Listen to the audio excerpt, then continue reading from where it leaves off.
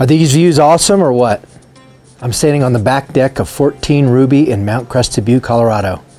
This is an awesome home that's been redone inside and out. 5 bedrooms, 4 baths, almost 2,900 square feet. We're sitting just above Anthracite, not too far from Homeowners Run and the Gold Link lift. And this is a spectacular home that's got high-end finish out throughout. I'd love for you to see it. Let's go check it out.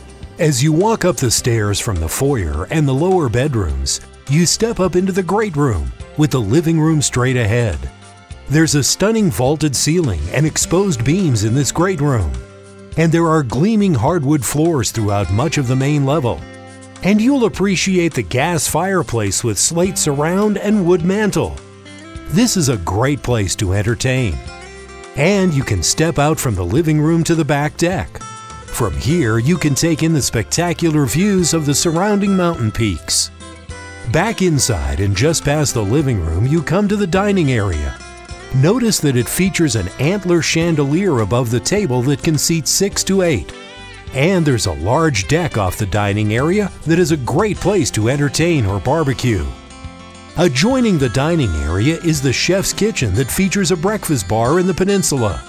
There are beautiful slab granite countertops around the perimeter with a travertine tile backsplash. There's lots of storage in the cabinets in this kitchen. And you'll appreciate the high-end appliances like the 4-burner gas range, built-in microwave, refrigerator, and stainless steel dishwasher next to the sink that looks out toward the back. On the opposite side of the living room from the kitchen is the main floor master retreat. Notice that it also features exposed beams and a vaulted ceiling.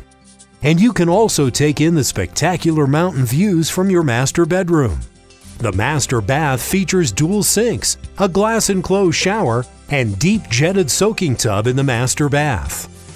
There's so much more to see in this home, you'll want to come visit it in person.